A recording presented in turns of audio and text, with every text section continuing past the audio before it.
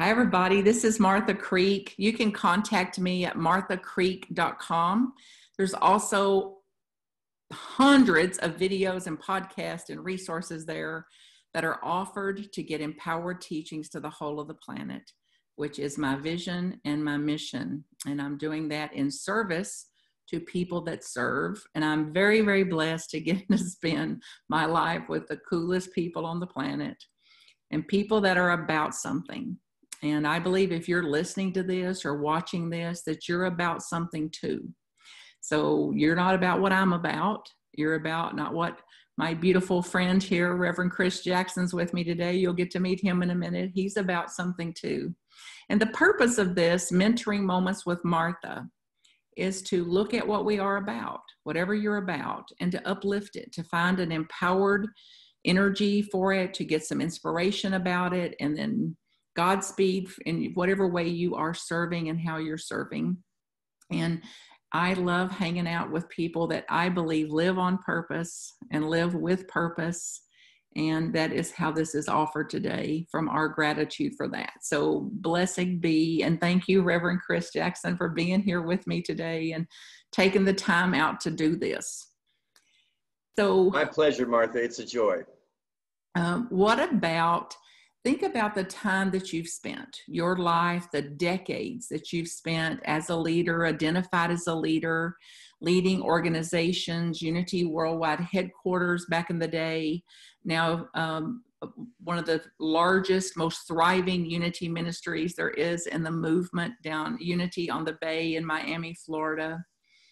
And speak a little bit about that journey, like what called you, what you believe that you've been assigned some purpose, purpose as described by you're growing yourself through all this time. You grow yourself, that it was not like you arrived somewhere or checked it off like a tick box exercise, and that you're confident and clear that as you grow yourself and do things that benefit yourself, your own soul's progression, that you're also benefiting others, that you're beneficial to the whole. So speak a little bit about it, your certainty of that, or your clarity of that. Sure. It started for me at a very early age because I grew up in Unity, down at Unity on the Plaza in Kansas City, Unity Temple. And I knew I wanted to be a minister when I was 12 years old. So it's like, on some level, the ticket was already signed before I even arrived on the planet, I think. And I'm grateful for that. I wouldn't trade my Unity upbringing for anything. And yet at the same time, part of being in Unity for me was having a rebellious and adventurous spirit, one that wouldn't always fit inside the box. And that led me through, and continues to lead me through, all manner of unusual activities and so forth. And so it was a strange road from the time I entered college.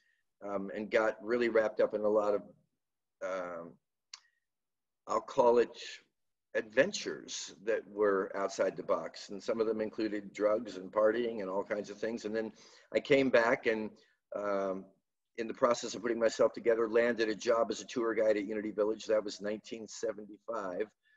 And that was the beginning of my 26-year career there. I remember early on, I had an instructor who was also a dear friend.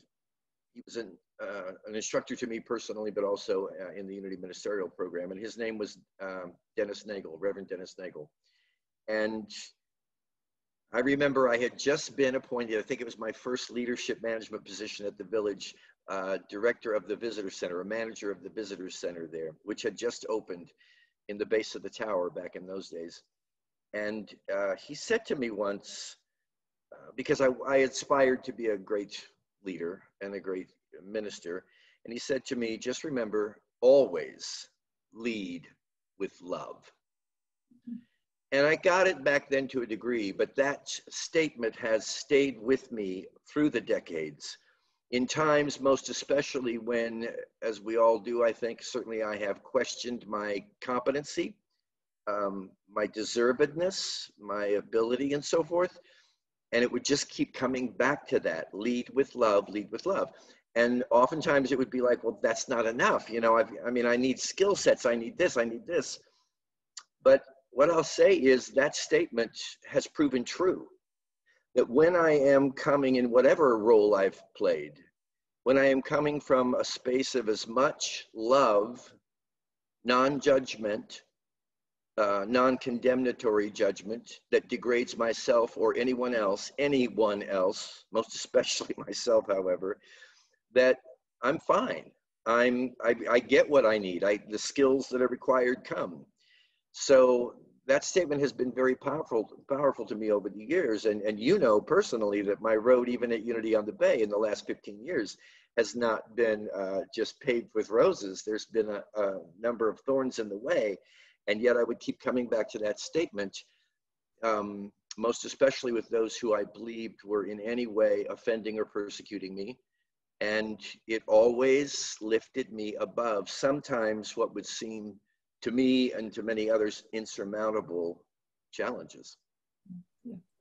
So I don't use the word a lot for several reasons. Like I get these harebrained ideas sometimes about, I'm going to not use that word and see what other word I could use. And I believe it's misunderstood what love is. So if you didn't use love in your analogy here, what word would you replace with it? To lead with? There's so many words I could use, and they would probably all fall into the same category as love because, you know, they're used for so many different reasons: joy, peace. But the one that really rings for me most often would be gratitude. That, because I know that when I'm in a space of love, I'm in a space of gratitude for whatever it is that's going on. So gratitude, appreciation, thanksgiving, awareness of the gifts that are always before me, even in the most trying of times, you know, and they're always there, but so often overlooked. So to me, the loving individual is the individual who can look at all the content of the screen of their projection of their own consciousness. And that's the non-judgmental aspect of it too. I'm not going to judge this because I can't. You know, I had a merging of Course in Miracles and Unity a number of years ago, and I really have come to appreciate judgment. You shouldn't, well, excuse me. It is not necessary to judge to become a more spiritual person. It is necessary to avoid judgment because I am not capable of making it. I'm just not capable. So if I'm in a space of love, I'm in a space of appreciation for everything that is on the plate. Yeah, you used a word that's very powerful to me. Thank you. I was reflecting too. It's like, how would I answer the question? It felt like presence. Lead with presence, which is what you're describing. To lead with awareness, to lead with allowing, which I love hearing you say. And some of my best teachers, my favorite teachers over the years, was like, it's simple. Now, girl, it's simple. Mm-hmm. Allow. Like, well, it sounds simple, but yeah. Meantime, people are like trying to take me down over here. In the meantime, I've had a threat to my profession, or in the meantime, somebody's not included me in their party. Yeah. It's no little thing to live from that. So, it's not. To me, allowance is the same as non-resistance, which is the same as non-judgment. I mean, you know, all of these terms are just the best human effort we can make to try to communicate what really cannot even be communicated, probably. One thing you said, Chris, was like including ourselves. And I really actually believe that I'm at a place now that I believe it's where it all is.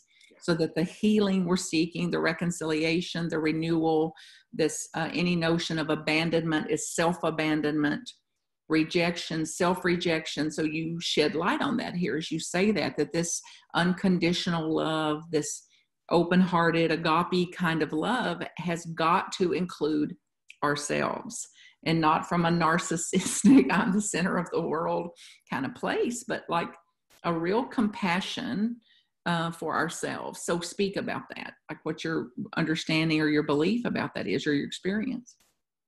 Sure. I'm so appreciative of this. I just have to say that after all those words of appreciation, I love every moment that I spend with you. So let me remember the question that you posed. Can you just throw it out again in one? We'll speak about in your reference to this love and leading with love, to include myself in that love. Yeah. And I believe it's the crux of it.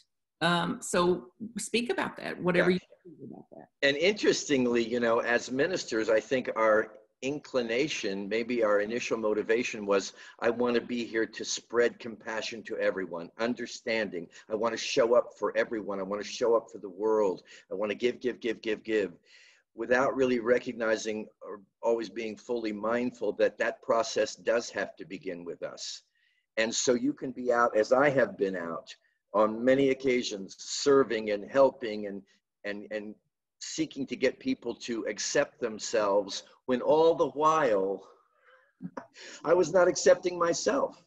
You know, I remember a number of years ago, I in a talk that I delivered, I said something about my tendency toward feelings of inadequacy or incompetency. And someone came up to me after the talk and said, I would really prefer if you would not any longer speak about your inadequacy and incompetency in your talks. And I thought, but I don't speak about that all that often. But I really was. I was communicating that because it was a reality inside of me. And of course, it still is, even sometimes on the best of days. But I'm with you all the way in the sense that it's not until that internal identity, understanding, and relationship is clean and healthy that I'm really going to be able to do the work I want to do. So to me, at the risk of sounding self-absorbed or selfish, it's got to start with me. And I do think, and I've noticed this especially during this pandemic, I believe I'm getting a little clearer on those moments when I'm out of tune with myself, when I'm not supporting myself. Energetically, I just feel it more. And while on some days that can be a little uncomfortable, it's still a beautiful thing because it's the signal.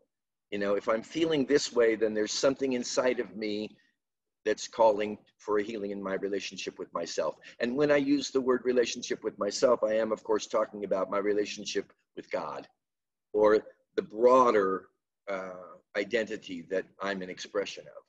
Yes. And thank you for that. So any of you listeners, we're not promoting our way. We're simply sharing our own experience. So if God is not your word, then use whatever your word is. And if Christianity is not your slant, then use your slant. Use your scriptures. Use whatever you use. So this is like, can be applied though, regardless of what your religious beliefs are, or certainly any philosophical or religious beliefs, that we can look at what we're pointing to here as a chance to reflect as compassionately, to treat ourselves with as much love and compassion and understanding as we're wanting to extend to others and wanting to express to others, or wanting to see others do for themselves, that while we're not doing it, and the irony of that we're preaching it, teaching it, writing books about it without ever applying it to a new depth.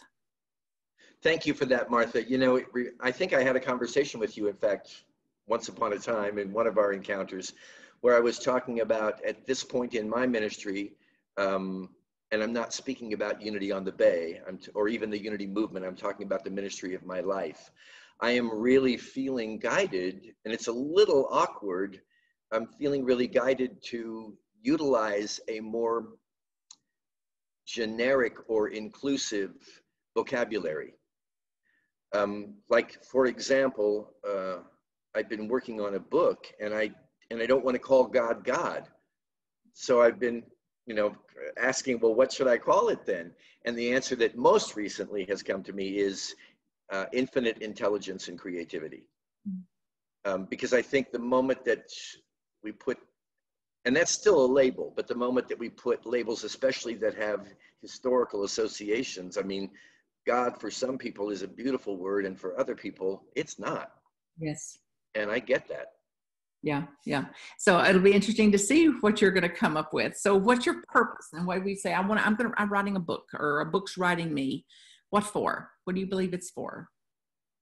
Well, it's interesting. It's been evolving now for like 35, actually, it might even be 40 years now, because I started as a goal setting modality.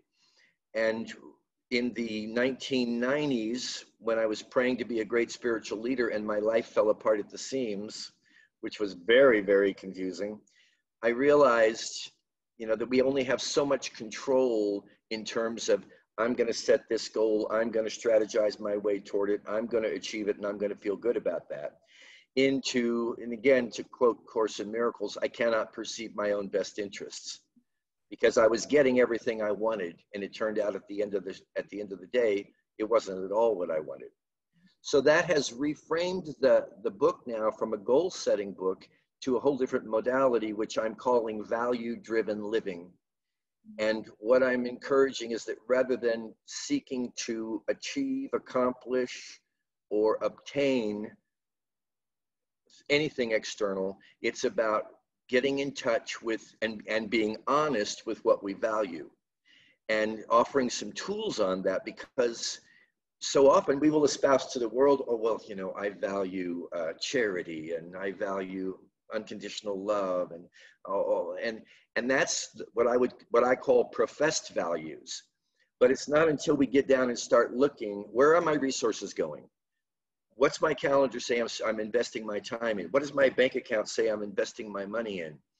And then we start to really have to get honest, because there is typically, if not always, this gap between what we're professing is so important to us and how we're actually living our lives. And I think that's an energy gap that inhibits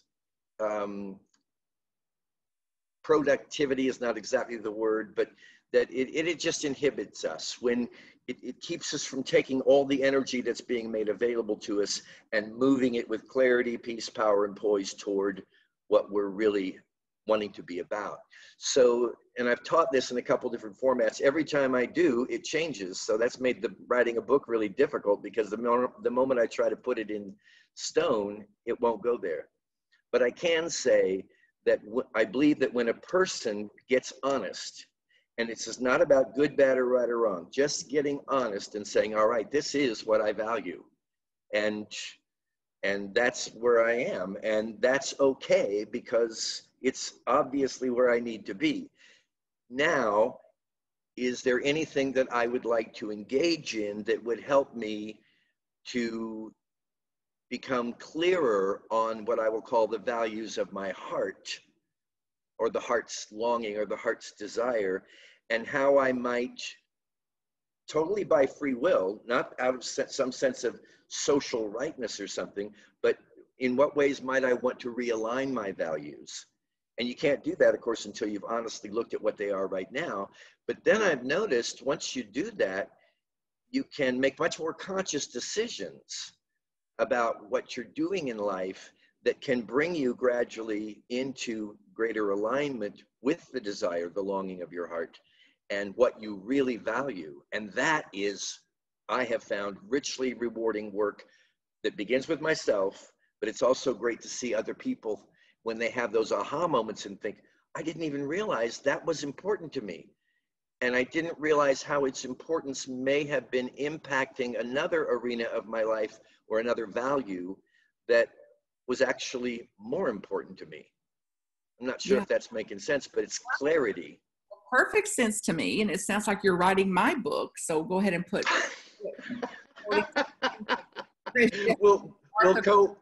We'll co-author on it, because it's exactly what I believe. It's so in alignment with that. And you've got a kinder way of putting, like, your professed values, and I'd call it your BS. Claim to be your values that are not your values, because we didn't look to see, we didn't examine with clarity, with focus. We didn't see that was handed down, or that's in the culture, or that was in the family, or that was in somebody else's convictions, even a marital conviction. It's not my conviction. It's not what I'm about. It's not what I'm going to look back on my deathbed and go, yippee, oh my, right. That was a great use of the resources I got to facilitate. And to say at any day then to wake up to that, to say, if I can't look back on it and my tail wag, that I'm delighted about where it is, then there is a gap in resource, there's a gap in energy, there's an incoherence, an incongruity, and for me, it's out of integrity with my own soul, my own mission, to say, that I can't look back on that and be proud of that, then I've got to close that up to say that. And to quit saying that. So then that money then is directed towards something that I Yes. value and that I do want to leave in place and that I do want to be a contributor to, a supporter of. So I'm delighted about this. So keep teaching it, of course, as you write it, to see how it would morph into that. And I'll offer a disclaimer here. It was some of this that Reverend Chris is talking about that caused me to look back at how much I was spending at hair care a few years ago and thought, all that money that's going for hair care ain't going for hair care no more because I don't care. And look how I ended up. So if you start to really do this kind of deep introspective work, you may start coloring your hair. And if you value coloring your hair, you get to color it, see. Yes. You get to color it. See, this is not about giving up something that makes your tail wag or gives up. Nobody here in this podcast is asking you to give up anything, but to get clear about where is it going and what is actually true for me. And this BS of professed value is BS to a degree. So what is it I'm actually valuing? Yeah. There's a great quote from Gandhi when he says, in so many words, I'm paraphrasing, never give up a thing until you want some other thing so much that the previous thing no longer has any value for you. And I have found that is the way my evolution has worked. It's like, if I try to give up a value, I'm not coloring my hair, but most people think I do. But if I try to give that up before I want something else, like for example, authenticity or something, or I don't want chemicals in my hair. If I try to do that, then I'm using personal will, as opposed to just waiting until that moment, which always arrives, where, I want this more than this. And then it's almost like it's an automatic attraction or magnet. Beautiful. Not only is it an attraction, then you wouldn't have the sense of loss or right. grief over it. Like, I had to give up, or I had to set aside. It's like, no, you don't have to set aside. You found something that was more interesting to you or had more value to you or something that you'd be prouder about.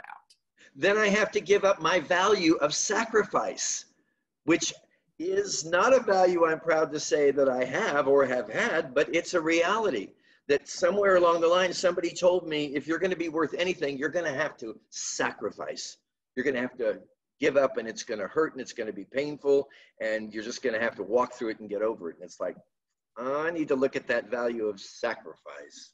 And all of our values. So stay tuned in then to see what else we can look at here. So I was thinking about then, how many years, decades have you been in leadership with Unity? And I love that you referenced your life as ministry, Chris, which is what's true.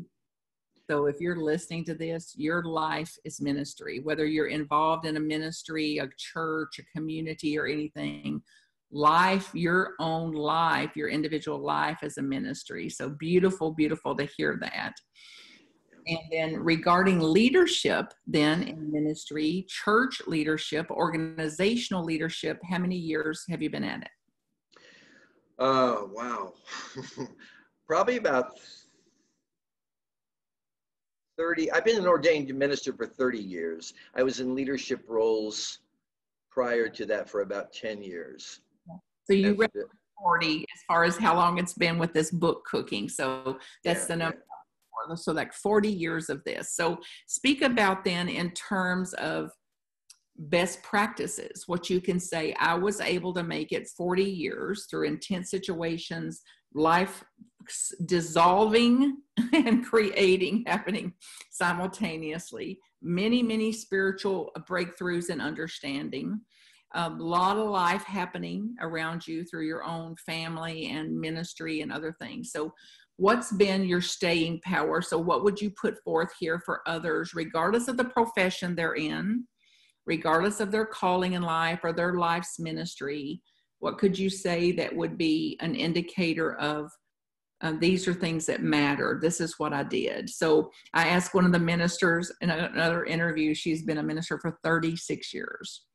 And she said, well, one sometime early in my career, a man told me, who was clergy. I asked him, how have you been clergy so long? Like, this is so hard. Like, I've only been at it a year or two and I'm really doubting it.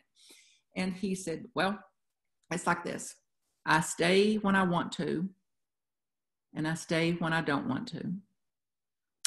And I stayed when they wanted me to, and I stayed when they didn't want me to. So I stayed. So what would sum up, or what could you say about your staying power of 40 years in a leadership, particularly in a leadership role? The word that comes to mind is trust. Trust, trust, trust. And I go back to my new terminology for God, the Almighty, the Divine, whatever, infinite intelligence and creativity is always at work. If it doesn't seem that way, it's only because I've closed my awareness to that. And I'm also going to say loyalty. I think, I'm sure there are people that would laugh at this, but I think I'm a pretty loyal person. So I'm loyal to organizations. I mean, I was 26 years at Unity Village, and I've been 20 years in field ministry now. And I think part of, you talk about stay. It's just, it comes naturally to me. Sometimes that's been just a great blessing, and sometimes I've wanted to abandon it. But I feel like if I'm in for the long haul. Yeah. So, and then so loyalty loyalty not just to organizations, but really loyalty to this infinite intelligence and creativity. Because we're studying a book right now at Unity on Debate called "The Universe Has Your Back" by Gabby Bernstein. And to me, that's what it's all about. Trusting in the building of a relationship of loyalty, mutual loyalty between yourself and whatever you perceive the divine to be. And letting that lead the way, which to me is the life of a minister. I remember this was, God, back in the late 70s maybe, and no, actually it would have been 1983. And I had just been accepted into the ministerial training program, and I was so excited, like, finally I've arrived. And I went in, I may have told you this story, I went in to see James Dilla Freeman because I was working in Silent Unity at that time, and he was the director of Silent Unity. And I said, Mr. Freeman, I got accepted into the ministerial program, and I'm going to be a Unity minister. And if you knew Jim, he was incredibly inspirational, but he was also very real and very authentic, and sometimes a little, at any rate, this will explain. He's looking down, and he just pulls his head up real slowly, and he says, "Good God, isn't there anything else you can possibly do?" And of course there wasn't, but so it's sort of like, because of that, I've just always known there was never a question for me. I never had a career choice. I did my 6th grade career notebook on being a Unity minister because we had to tell our teacher what it is we were going to be when we grew up. Yeah. Well, I believe that that's a true calling, Chris. And that if it's not that calling, like we had it young, we knew already, we did our book reports. I declared it out loud when I was 3 years old. And I have no idea where it came from other than this almighty divine essence, whatever I was impressed with in the incarnation itself. And I absolutely believe that people like this that would try to talk us out of it are caring for us, that they had a clue about the arena we were stepping into, that already been around the mulberry bush a time or two. And one of my, Reverend Jack Poole, who's passed now, took me by the arm, squeezed my arm. Look at me, he said. He went, "Don't do it." And I was like, "Oh, come on, Jack, you must be kidding." Of course I have to do it. Of course I have to do it. And he was caring for me. Yeah. So there was no absence of that. And it had to be done. It had to go the way it did. Well, what I didn't realize then, that I most certainly realize now, is that you don't become a minister for the benefit of anyone but yourself. And what you're really signing up for is not a career in altruistic service. You're signing up for the advanced class in looking yourself smack dab in your own face, dealing with your own, you know what, and boy, I did not realize that. You know, I mentioned just a moment ago that my prayer in the early 1980s was to be a great spiritual leader. I don't know if I put it that way, but that was the prayer. Dear God, make of me a great spiritual leader. I said repeatedly since then to people, don't ever pray that prayer, because it is not going to, well, and don't pray it unless you want to go through what I went through, which was ultimately a very fast track of peeling away. It's never ended, but initially it was very rapid, peeling away every level and layer of what I thought myself to be. And then standing there raw, exposed, vulnerable, and subject to all manner of analyzation, critique, editorial, and you know, I wouldn't trade it for the world, but it is a fast track. So I think it really accelerates. When you say, I want to be a minister, the universe says, okay. Here, and everything's a curriculum. So don't mistake the curriculum that's called curriculum for your curriculum, so that it's a life curriculum. So I feel like we may want to link this podcast in and this video in for the people that are applying this week to start their ministry.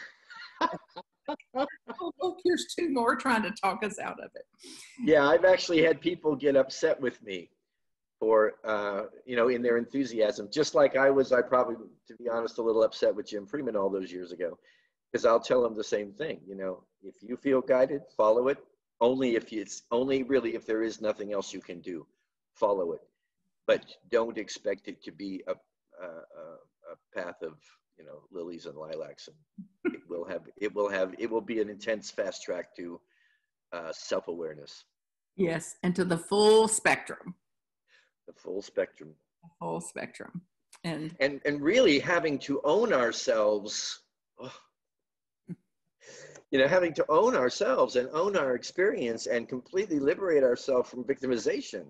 And, you know, I'm no longer going to point any fingers out here. I'm going to really do my best to realize that all this stuff out here, and what a time we're in right now for this kind of introspection, because, you know, if we can find ourselves without directing blame and persecution and condemnatory judgment and degrading ourselves and others, if we can do all that, this is a very rich time for such activity. Yes, and contribution, and the tipping point, yeah, and potential, and infinite potential. And yes. I didn't miss the word if. Yeah. If we can do this, or if we will do this, to whatever degree we can dial this up a notch or two. We'll see. Thank you, Chris.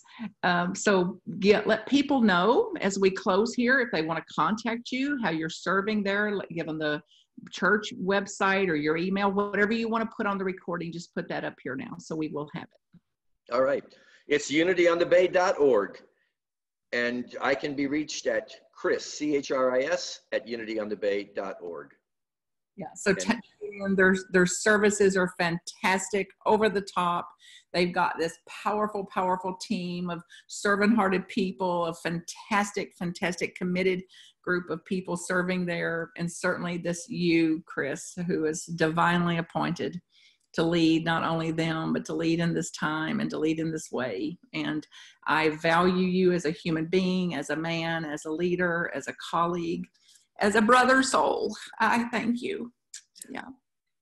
And I echo that right back to you, Martha. I can't right off the top of my head pull out how many years you've been working with us, but I will say that everything that I have sought to allow, to use our word, to become a part of this ministry has been greatly influenced and enhanced by Martha Creek.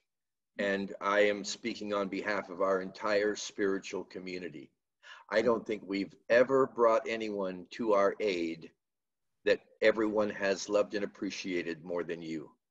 So hear those words. I know you're good at taking them in, but they come from the heart. You have supported us and empowered us to become everything that we are today. And I'm very proud and grateful for what we are today. So thank you for that. You're very, very welcome. It's my highest privilege. So you listeners know that somebody, the universe has your back, and Chris and Martha are in there lifting you up, empowered, and all matters of seen and unseen doing that. So you're amazing in your own way. Continue to listen, find whatever teaching that is serving you, get closer and closer and closer to the teaching, keep it alive and well. And if there's any way either one of us can serve you, get directly in touch with us. Until we meet again, get these empowered teachings. Any way this has blessed you, send it on out into the world, send it out into the wind. So together we can do what cannot be done alone. So be it. Till we meet again. Bye for now. Thank you, Martha. Thank you, Chris. MarthaCreek.com if I can support you. Blessings.